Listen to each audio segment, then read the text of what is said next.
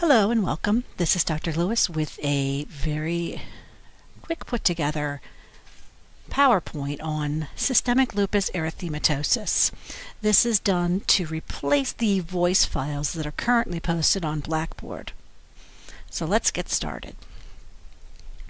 So lupus is considered an autoimmune disease, which means that the body develops an immunity to its own self. The etiology of lupus is unknown. However, they have seen that some autoimmunity is related to genetics, environmental, or hormonal factors. You may have a genetic predisposition towards the development of lupus, and they've found that women with lupus seem to have decreased levels of some active androgens or hormones, which can inhibit antibody responses. So they're trying to figure out why the body turns on itself, but they don't know yet. So I work better with a picture, and the pathophysiology to this picture is on the following page. What lupus is an autoimmune response to cellular components. So as I'm circling the mouse here, you'll see this big glob of stuff. In lupus, you develop autoantibodies to cellular components. It could be DNA, it could be proteins in a cell structure, but it's different cellular components. And what happens is you have the antigen, so this is whatever the cell is, and an antibody attaches to it. And then another antibody attaches to it. And then another antibody. And then you have an antigen over here. And you end up with what they call an antigen-antibody complex. So if you can look at this vessel, you can see that these cells are very small. Your red cells, your lymphocyte. Okay. Then you've got this big glob of an immune component. So think about what's going to happen when you get into the capillaries and microcirculation. Right?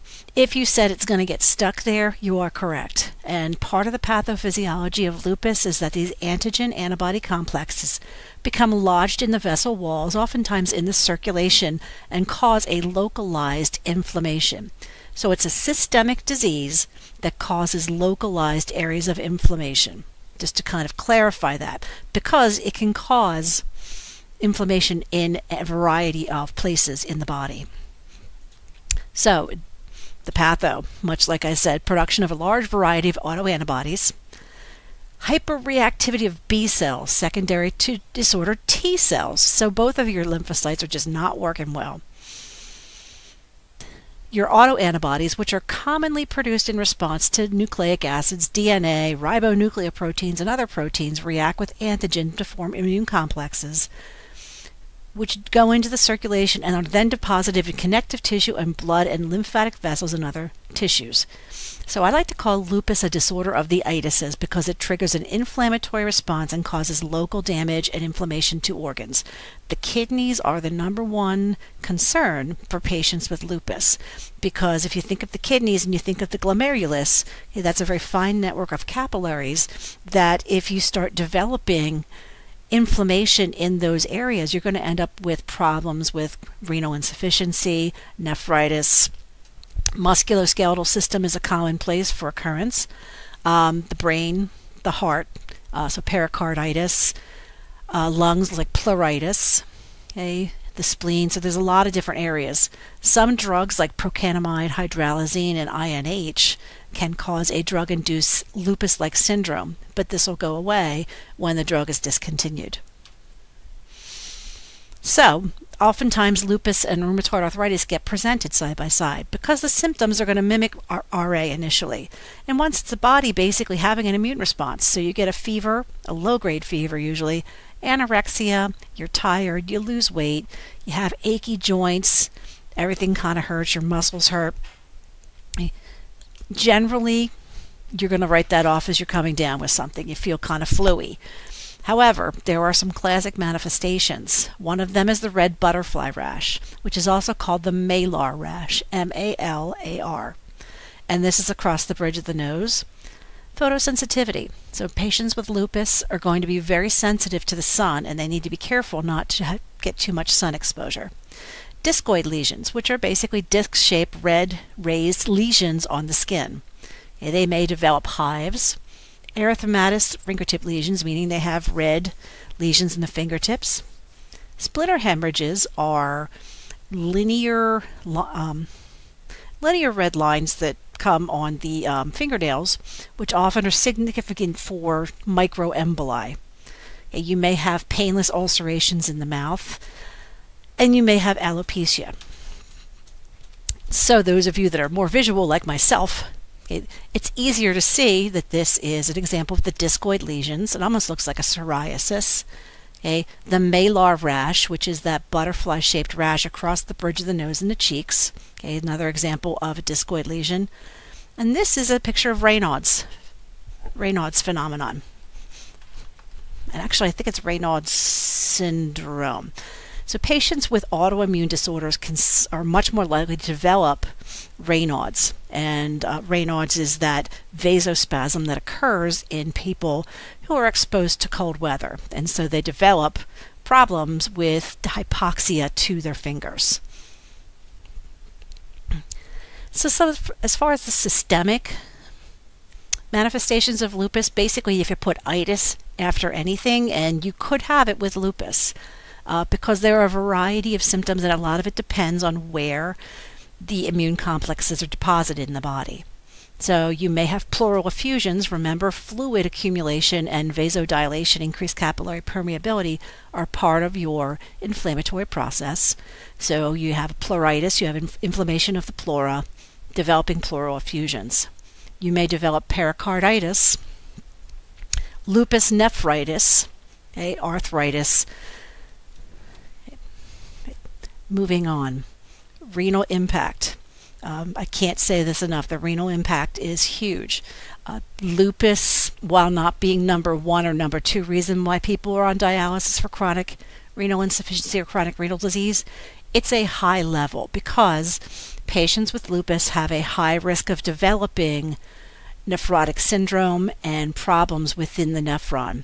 It says 10% develop renal failure, but at least 50% of lupus patients are going to have some sort of renal impact. And so you have to watch for proteinuria. That's kind of your first thing. You start spilling protein, then you know that there's something going on. Hematologically, you can have a decrease in all 3 of your blood cells. Okay, as you can see, there's a lot of itises here. So I'm not going to read them, but you can have a lot of itises. Respiratory-wise, you have pleurisy or pleuritis, pleural effusions. And then you can also have some transient neurologic changes. For example, OBS is organic brain syndrome. Memory loss, you can have disorientation, decreased intellect, or it can be as bad as seizures and psychosis or stroke. But wait, I'm not done yet. As you can see, conjunctivitis, problems with blindness, liver enlargement, and spleen enlargement, because the spleen is an organ. It's an organ associated with immunity. Women who are of childbearing age who become pregnant may actually have problems with carrying a fetus to term. So let's talk about diagnostics. And diagnostics for lupus, I hope that you get a chance to look at the little video that says iMedical School. And it goes into a lot of detail, and it's more detail than you need, but they do a great job of explaining signs and symptoms and manifestations and diagnostic tests. So you're going to look at the things like anti-DNA antibody, and basically a lot of the tests are looking for those autoantibodies. Anti-DNA antibody is one of them. It's not the only antibody test that they do. And ESR, erythrocyte sedimentation rate. All this is going to tell you is that you have inflammation somewhere in your body, but it is going to be elevated. Serum complement levels. Complement are substances associated with inflammation, and they're going to be elevated. Your CBC is going to show a possible decrease in all 3 of your blood cells, while you need to watch your BUN and creatinine for any signs that you have an alteration in kidney function. And you would want to follow the UA to make sure that the patient doesn't develop proteinuria. Okay, medications. So generally they're going to start, it's an inflammatory condition that has autoimmune problems. So you attack it from 2 different things. You're going to attack the inflammation with, you guessed it, anti-inflammatories, and you're going to attack the autoimmunity with immunosuppression. So as far as medications, they may start with NSAIDs, and including aspirin. Aspirin is considered an NSAID because it is an anti-inflammatory drug that's not a corticosteroid, so by definition it is that. Okay. Hydroxychloroquine, also known as Plaquenil, is an anti-malarial agent. So this is another one of those off-label uses that they've found to be very effective for the management of lupus.